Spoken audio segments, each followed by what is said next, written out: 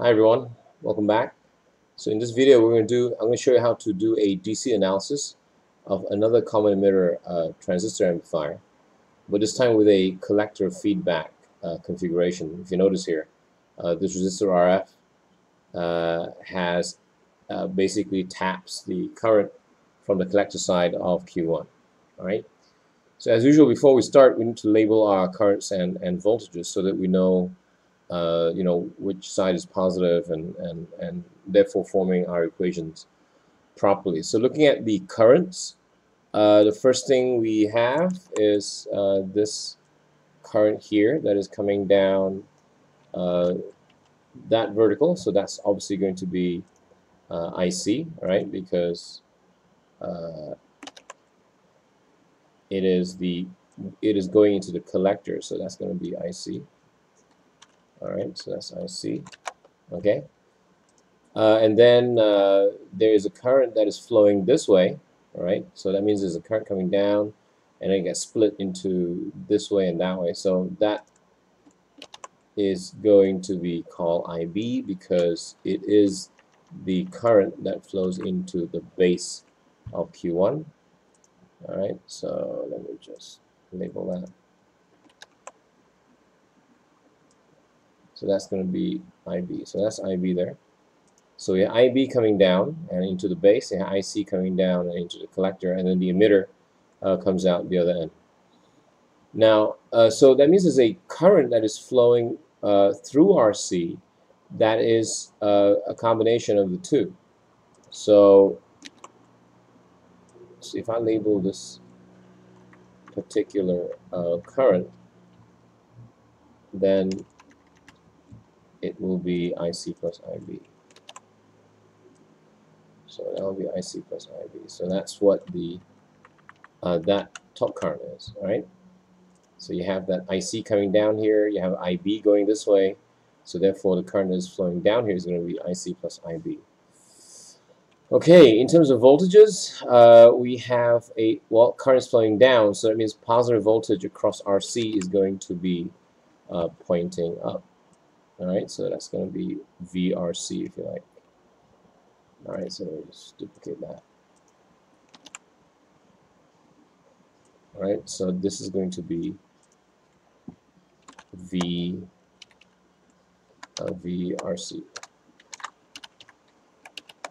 All right, okay, so that's VRC there, pointing up.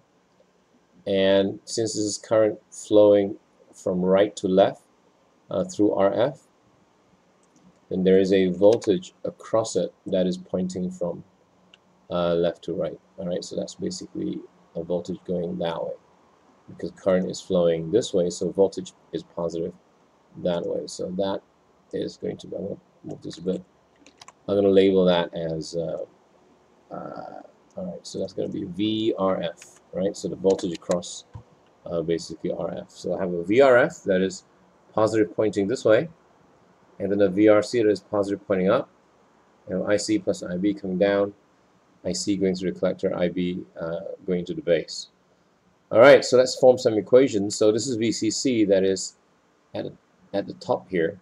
So we can actually create an equation that links the voltage drop here plus the voltage drop there plus the voltage drop there, which is VBE. So this is going to be VBE, right? And then finally, all that has to add up to a VCC, right? So there is, of course, a VBE here. So let me just move this here and point that to there. So that's going to be VBE. Positive that way. Remember, this is an NPN transistor. So VBE is positive in that direction as indicated. So this is going to be VBE. All right, so that's VBE. Okay, so now we can write an equation. So the equation around the outer loop, the outer left loop, right? So that's basically here, yeah, from VCC going here, coming down eventually to ground. All right. So that's going to be you're going to start off with, I'm going to say VCC is going to be equal to IC plus IB. This is just Ohm's law, IC plus IB times RC. Alright, so that's the voltage drop here. That's basically VRC. Alright, plus the voltage drop across RF, which is going to be IB times RF.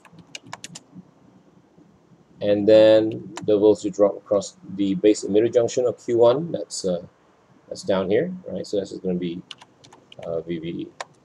All right. Okay, so well, so we can write about we can actually turn IC into beta IB. Remember that, right? So beta is equal to IC over IB. So we can write IC in terms of beta IB, and therefore can collect all the IBs together to figure out what IB is going to be, because we're here the question is asking us about IB, IC, and eventually VC. All right, so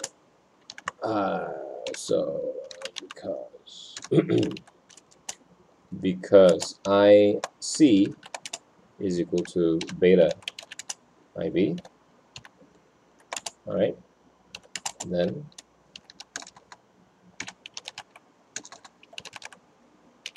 so therefore I can write that equation there as VCC is equal to, well, IC is beta IB, so that's going to be beta IB plus IB, all that times RC, and plus IB again, so basically the rest is just the same, plus VBE. Alright, which I can then collect all the IBs together. Alright, so the right hand side is going to be, I'm just going to collect all the IBs together, so I'm going to get IB there, multiplied by beta RC.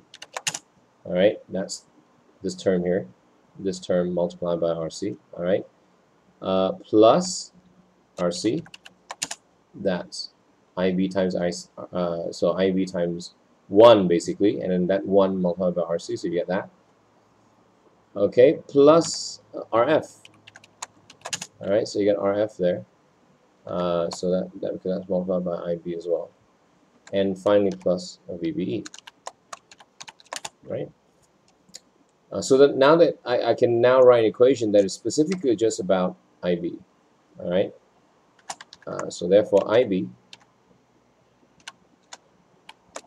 is going to be equal to, well, I just simply take plus VBE here across to the other side, so it becomes, at the top part would be VCC minus VBE. Alright, and all of it is divided by that term there in brackets, which is beta RC plus RC plus RF, and that's that. Alright, so that's going to be equation for IB, which we can then work out completely, you know, so because we have all the values there. So that's 9 volts. VCC is 9 volts, right? That's there. So 9 minus 0.7 volts divided by beta is 180, so 180 times what is RC? RC is 1 kilo ohm, 1K. All right, plus 1K again, and then plus RF, which is 300K ohm. All right, so this will work out to be 17.26 microamps. And so we have our answer for IB. And the rest is, well, pretty easy, because now that we know IB, we can therefore work out what IC is through the beta equals IC over IB relationship.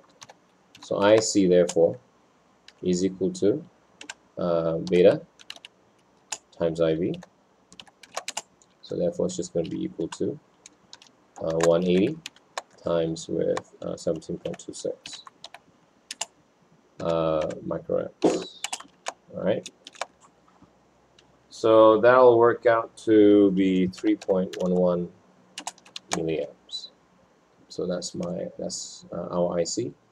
And finally, to work out what VC is, right? So VC is, well, VC is here. VC means the voltage at the collector. So that means it's going to be the voltage across here. All right. Well, you can write an equation that links the voltage on the right-hand loop. All right. So I can write an equation for the right-hand loop. Equation for the right-hand loop. All right. So right-hand loop means here. That's this loop here. That's going to be equal to VCC is going to be equal to, well, IC plus IB times RC plus, so VCC is going to be this voltage plus VC. All right, so plus VC. All right. Well, we know everything. We know what IC is. We know what IB is. So therefore, we can write an equation for VC. So therefore, VC is going to be equal to VCC and then minus all of this.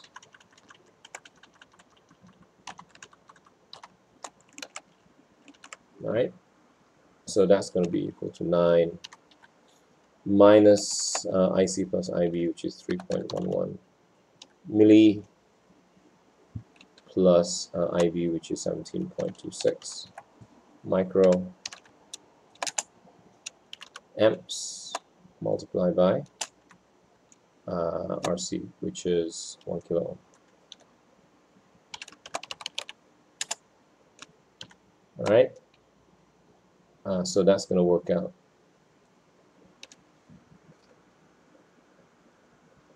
to be equal to 5.88 volts. All right, so that's that. So now I have the answer for all that's been asked for. All right, so it's relatively easy to derive. The key thing is, of course, to label all the currents and voltages correctly before you can do your analysis. Thanks for listening. See you in the next videos.